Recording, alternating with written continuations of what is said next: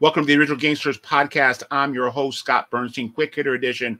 We're going out, do some court reporting from New York City, the five families, Colombo mob underboss, Benji the Claw Castellazzo, 86 years old, number two man in the Colombo organization, got a break from the judge this week in the big Colombo labor racketeering case that came down about 3 years ago. He's one of the last people, if not the last person, to be sentenced. Prosecutors he copped the plea. Everybody in that case copped a global plea back in the summer, which means everybody cops to the same charges in case. Prosecutors wanted the Claw to do 2 to 3 years.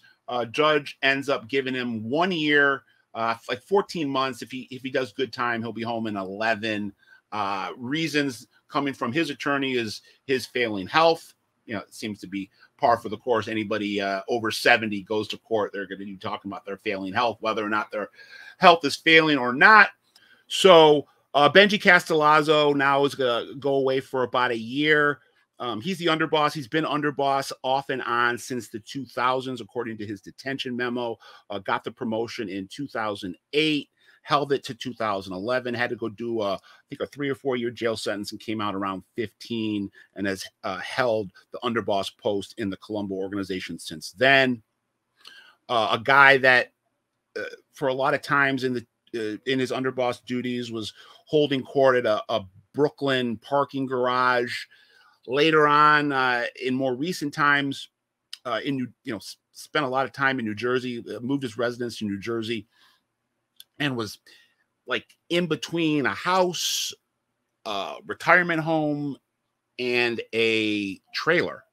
I'm told that the trailer is him kind of feigning financial destitution, being destitute, that he has no real financial stability. In reality, I think he does. I'm told that he does. But, for the government that's chasing money, whether it be restitution based on, he's got a long rap sheet. In his later years, he's been spending some time with his wife or his widow. I'm not sure if she's still alive, in a trailer park. Was also in a retirement home.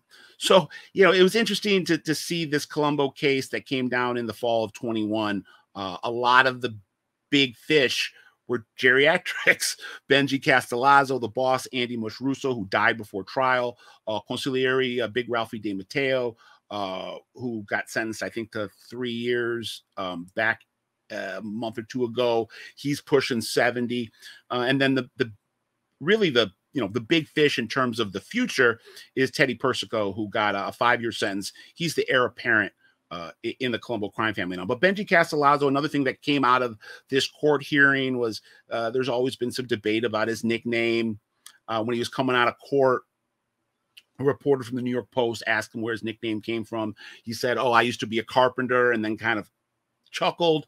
I've seen some FBI records and documentations and his detention memo, and I think on the street it's believed that his nickname, the Claw, came from very early on in his days as a mob guy. He could claw his way into scores that weren't necessarily his. And then another thing that came out of that detention memo that I find newsworthy and want to share is that according to the federal government, even though he was underboss, he has conducted making ceremonies on his own. I believe the first one he conducted was in 2009, and they allege there's been some other ceremonies since then, including ceremonies since he got out in the mid 2010s and more recently. So he's got quite a bit of stature. He's a guy that I know was very trusted by the Persicos and was dispatched, to numerous other crime factions around the country to politic. And, he's been underboss now for 15 years. Got to go do a year in prison, but he'll be back before you know it. Scott Burnstein, OG Pod,